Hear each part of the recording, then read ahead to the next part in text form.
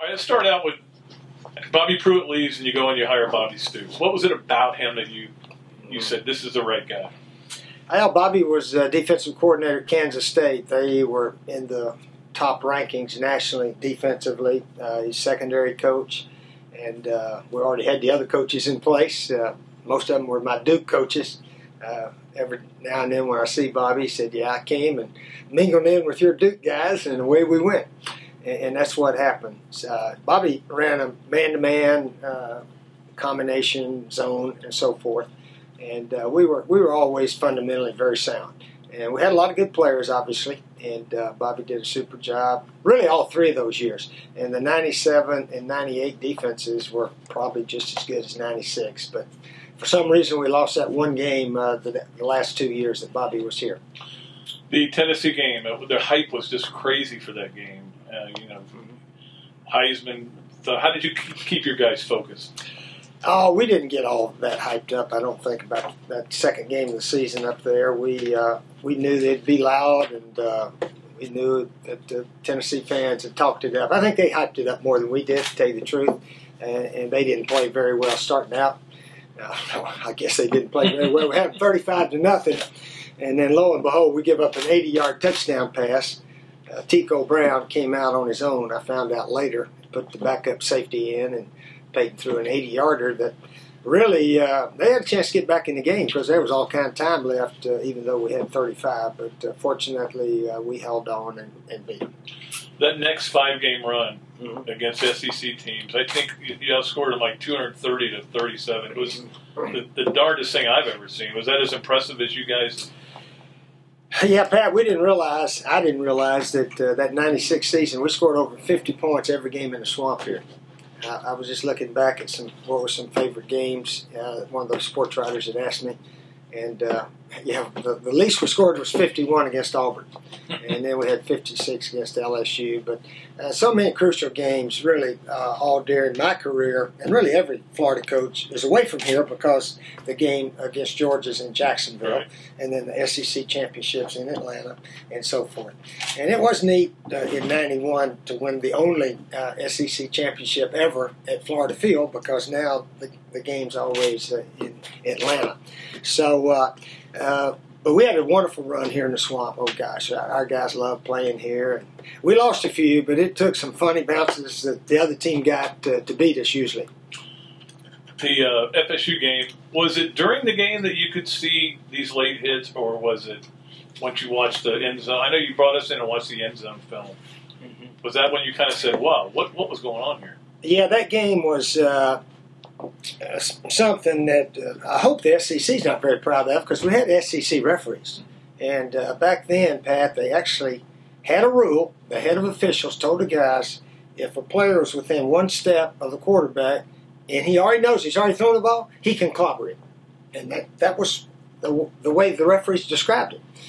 And of course, they knocked Danny down 32 times, I think it was, and they only called 2 roughings. They could have called 9 or 10.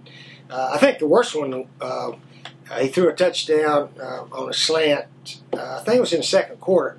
And a good 2 seconds later, a guy come diving right at his knees. And he jumped, got his knees out of the ground. And the referee threw the flag for roughing the passer. And, of course, we had to decline it because we already thrown a touchdown pass.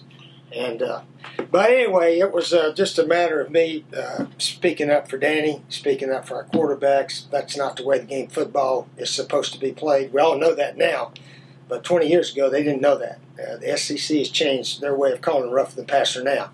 When a guy throws it and you know he's already thrown it, you can't clobber him. But they didn't do it that way back then.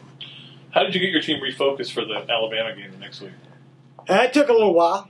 We had some high goals that year, and I remember we came back, and we always practiced Monday night back then. Took Sunday off always, and we grouped up Monday night, and I think we watched a little bit of the tape of the FSU games, but I said, fellas, we're not practicing tonight. We're going to all go home and lick our wounds, and guess what? We're going to play for the SEC championship this Saturday.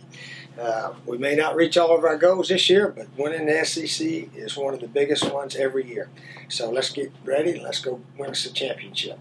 So that was the message, and we somebody said, "You didn't even practice on Monday?" I said, "No, we didn't practice it down.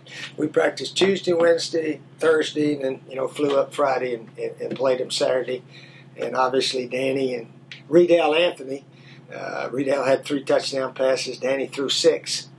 Somebody said, I think Alabama had only given up 6 touchdown passes all year. So it's interesting. Sometimes when you practice 2 or 3 days, your team plays better than if you practice 5 before a game. I don't know why that is, but sometimes it happens that way. Did you watch the Texas-Nebraska game, or was that something you found out about later?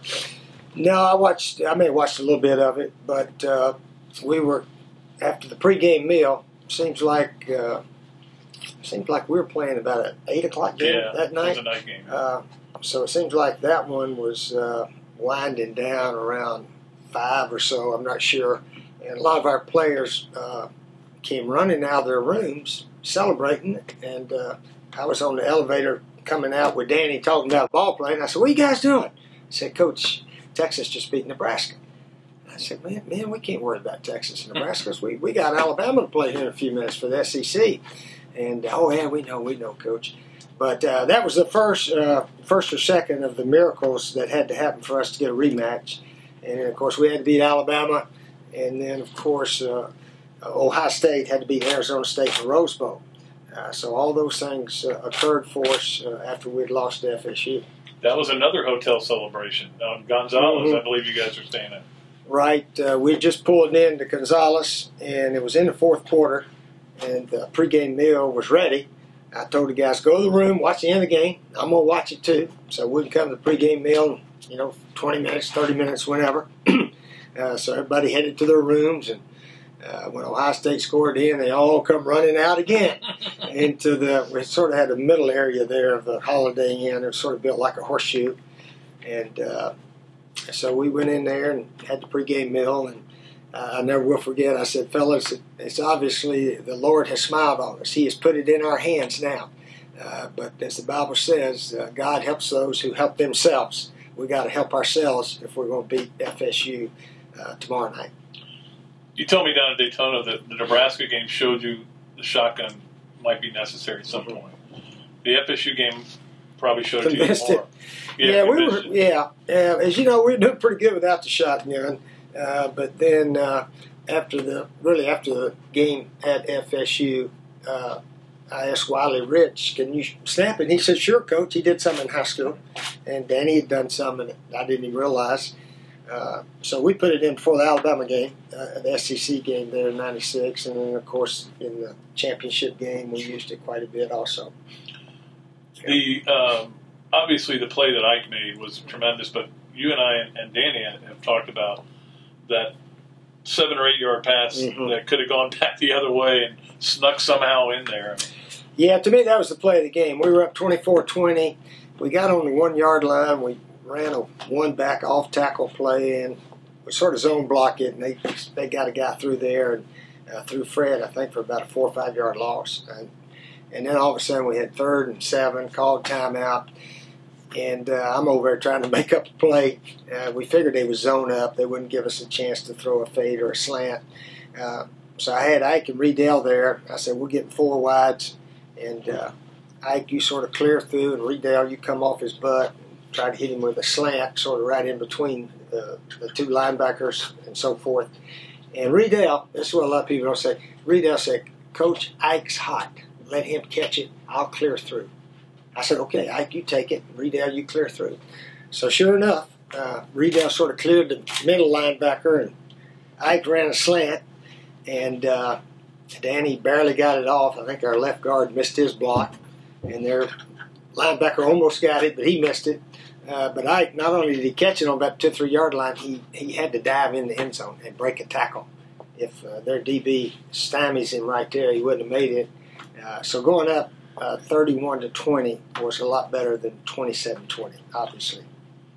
Did you feel at the end of the game you needed to score a lot of points so the pollsters wouldn't have any doubts about who the best team was? No. In fact, when the game was over, I didn't know we were national champs. Norm Carlson came said, "Coach, we won it. We're national." I said, "How do you know they haven't voted yet?" He said, "Well, I think they're going to." But that, no, my mindset and most of our team is we just wanted to beat FSU. We wanted to knock them out. And I believe if Arizona State had beaten Ohio State, if all those other things, I think we would still play about the same way. We wanted to beat a team that I don't think they played fair. I don't think that's the way football is meant to be played. You're not supposed to try to hurt players on the other team. You're not supposed to brag about hurting quarterbacks. And that's what they did back then. FSU does not play that way anymore. I have tremendous admiration, Jimbo Fisher, and the way they play now. So, but that's what they did 20 years ago. And you took the team back out to get a team picture. Was that that's something you've done when you've won championships? Yeah, you didn't really win a championship then, but you didn't know that you didn't know, but we had a good idea. Most people thought since everyone had one loss and we beat the team that didn't have one, that we would get voted in. But yeah, we had a lot of good fortune, Pat, back in '96. A few years later, they matched up 1 versus 2. Right. And if they'd done that, Arizona State would have played FSU. We wouldn't have had a shot. Talk about the celebration back here in Gainesville. I mean, it was an unbelievable crowd. You got to chant, "We're number one." Mm-hmm. That must have been fun. Yeah, I think all the Gators that came to our celebration here in the stadium after that enjoyed it. And yeah, I remember, I think I said, this is for all Gators, some of them up in heaven, waiting to hear that we're number one. So there's always something about the first time ever. And, of course, Urban's team came in, did the same thing, won a couple national championships. But that was a good day here in the swamp. And those championships, you celebrate them for a lifetime. And now we're 20 years removed from that. The players are now realizing when I used to tell them those championships are forever. You got memories of a lifetime, and so all those teams have those.